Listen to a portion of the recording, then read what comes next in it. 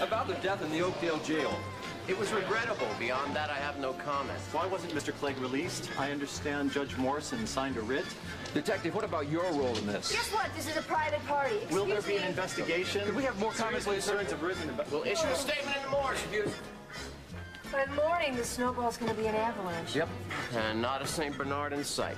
He's been on my case already for months. Well, if it's any comfort to you, honey, this time we're all in trouble. Hi, Mom. Whoa. New dress, huh? Oh, I certainly hope so. Oh, darling, don't you look just beautiful? Thank you. Oh, you do. We always do. Thank you. You know, sorry about those reporters, but I gotta tell you, one of them was from your paper. Oh, well, they're just doing what they're supposed to do, you know, keeping the First Amendment alive. Don't you worry, though.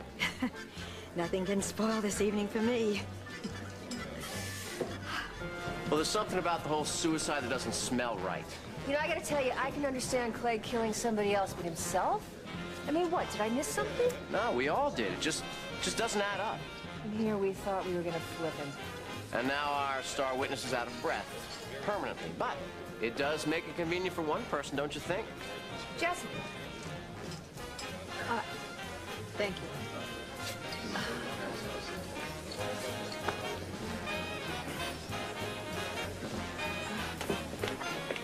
It's amazing. Hi, darling. So, where's Bob? Oh, honey, he sent his love and his regrets. Oh, Kim, you mean he didn't get away from that medical convention? Well, sweetheart, he couldn't. You know, he tried, but he's a keynote speaker, and the convention's been planned for months. He did prepare me for this, but I'm still disappointed.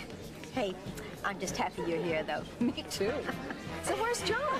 Oh, he's preparing my big surprise. He's such a little devil.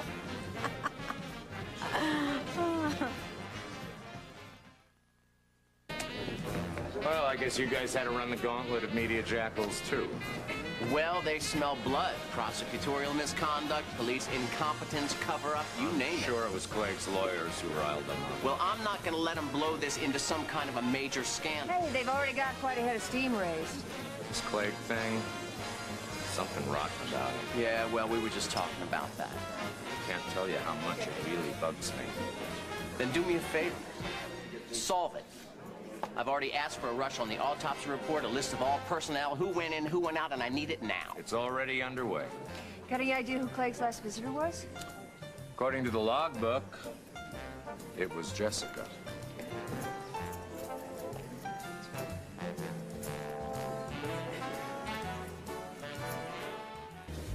I don't know. What do you suppose is taking John so long?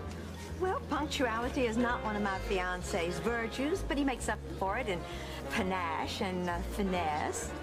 Well, I know you don't believe this, but your father can be very romantic. Yeah, I guess the cynicism's just a cover. Underneath it all, he's a regular Don Juan, huh?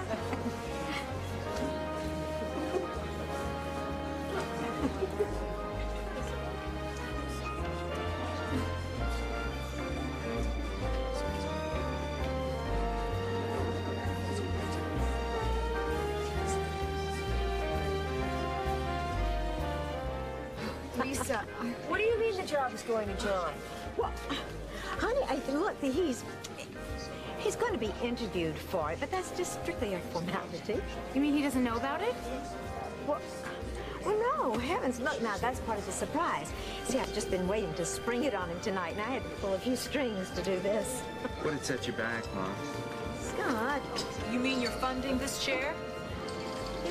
Yes. Well, Lisa, that's very generous of you. Well, it looks like we're in for an evening of surprises. I have someone I have to talk to. Excuse me, Hall. You all right? Yeah, sure. I'm gonna go get some air.